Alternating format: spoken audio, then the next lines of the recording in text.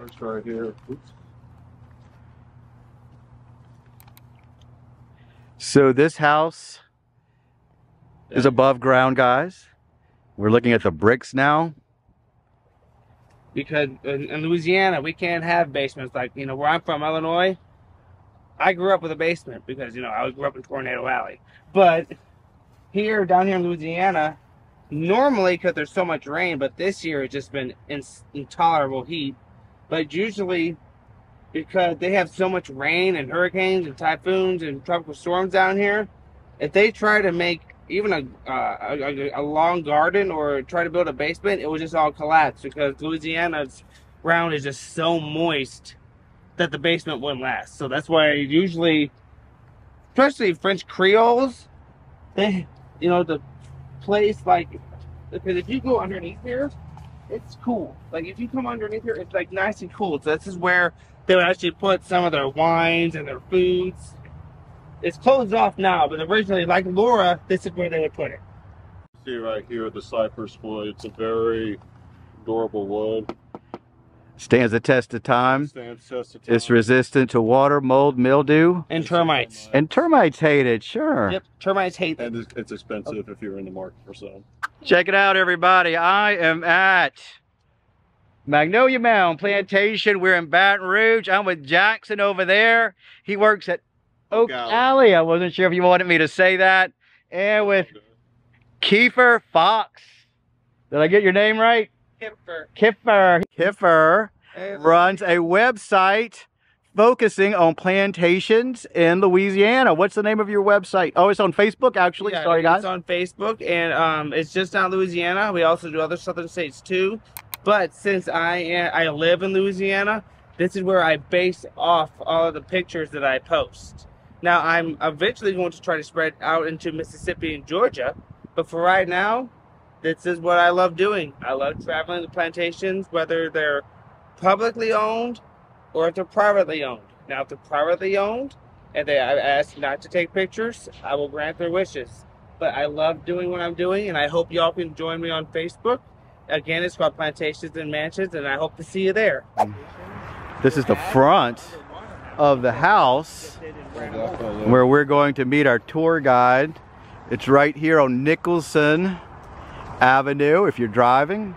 Of course, the address will be in the description, but they're getting some good standalone photos out here. So this is an oak tree right here. It's got a big old limb going in front of the home. I think they're gonna have to cut that eventually, right? Definitely. Because you don't want, because the trees that can attract like wildlife, like bugs and other creatures. Plus, it can cause mildew with the house, which is not good. Yeah. They definitely need to cut that.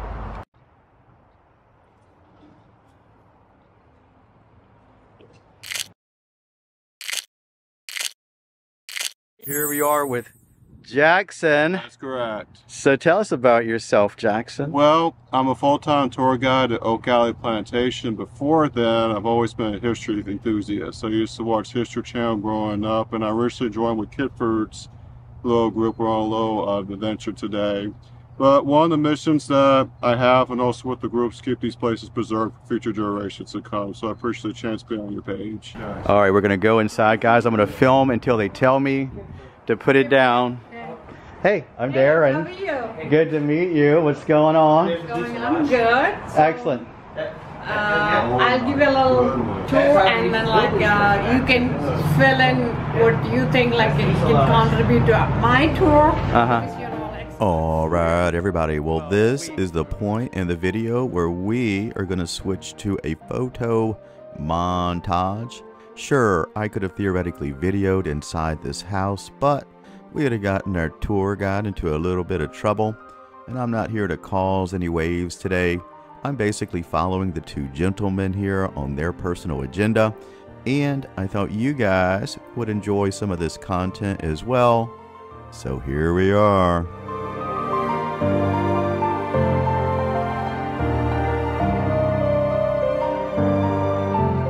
The tour guide took us through each room in the Magnolia Mound Plantation home, She talked about the history of the house and the property. We learned about the owners. She pointed out a lot of items, furniture, and artifacts in each room, telling us the historical significance of these items, the function of them, and in some cases, how they were connected to the home.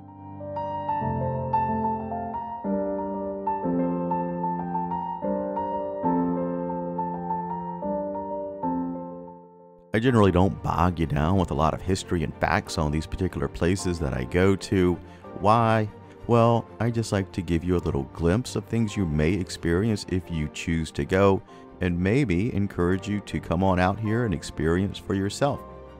I will let you know, however, that this tour of Magnolia Mound Plantation will cost $12 for an adult, $5 for children between 5 and 17 years old. Under that, they get in free. There's also discounts for military people, teachers, and such.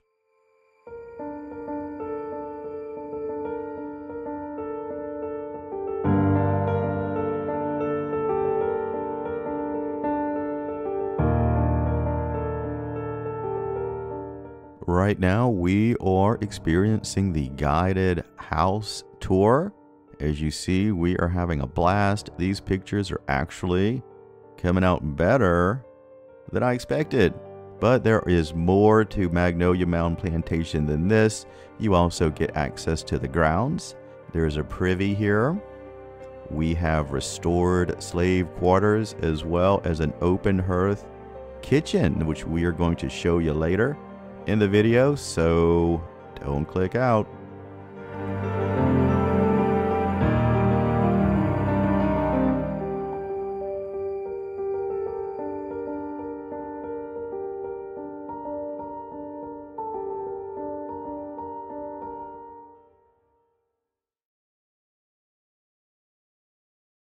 Now we're in the kitchen. She said we can video in here in the kitchen.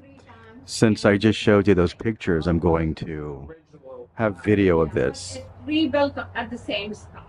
Yeah. Because This is where Yeah. it's like 4 o'clock in the morning. The overseer will ring the bell, and the slaves who are responsible for cooking, they come and build the fire at 4 o'clock, and the house slaves will go to the house, and the field slaves will go to, like fields, and the timing is like sun up and sundown. So on a summer day like this, they might be working almost like 12 hours or something like that.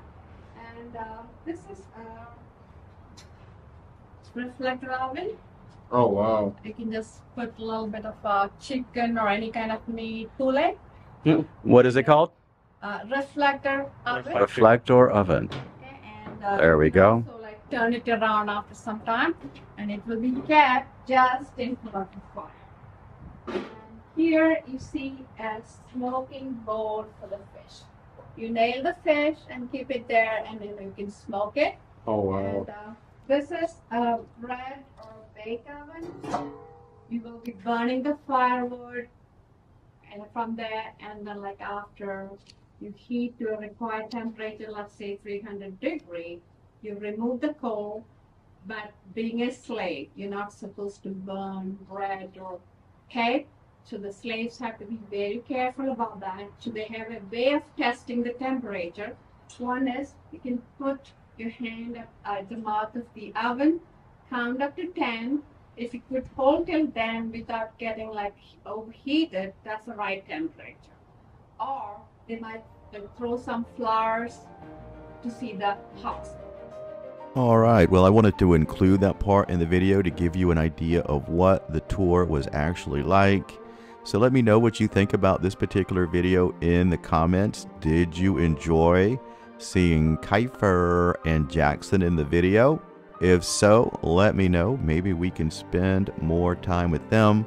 It adds a little variety to the adventures and such. What did you think about it? I absolutely loved it. They stay true to the house. They actually have done the research about it. It is just a beautiful property, and I would love to come back and visit more of it sometime. And I'm glad I live close. This is probably where that road is now. you know, this road back there, the same thing, that's where the same cabins were, right there where that park is. So this is a model of Magnolia Mound Plantation. Thank you so much for watching this video and making it this far. If you enjoyed Magnolia Mound Plantation and you want to see a little bit more, I'm going to put a link at the very end of this video to another video. It will be Magnolia Mound at Christmas. Sure, I've been here before and it was actually a very festive little Creole celebration. Thank you so much again, guys. Please share as well.